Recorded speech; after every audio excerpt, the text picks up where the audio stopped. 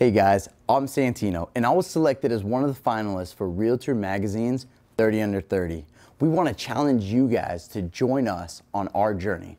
We're on a mission to put people over profit, but we're going to need your guys' help to do it. We would be honored if you guys would support us and go ahead and cast your vote. This is our story. Check it out.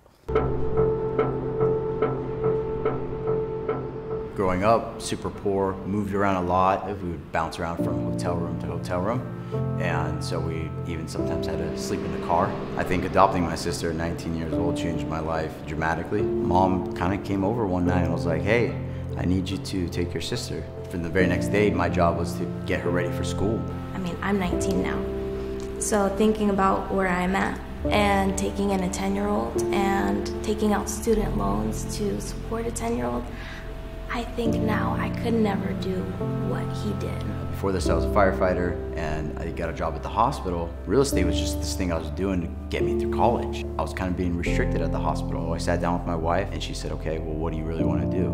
I said, I want to help people. I think real estate will give me a better platform. 87% is the number in which agents fail. What keeps me going about that is that I think it's broken. We are a mentorship brokerage. You can either come on, do your own thing, cool, or you come on and you can come and join like a mentorship and you leverage our leads, our money, right? But it's still your brand. I think the value proposition has changed and agents should too. Real estate isn't about sales, it's about people. We believe so much in putting people over profit that it's actually built into our business model. We take 10% of an admin fee and we donate that to a nonprofit organization, and it's called New Story. They build homes overseas. We do coat drives and blanket drives to make sure that people have, warmth. I mean, at the end of the day, I win, I don't, but if I do, what I love about the idea of 30 Under 30, I can take this platform that I've been given and hopefully spread that message across to other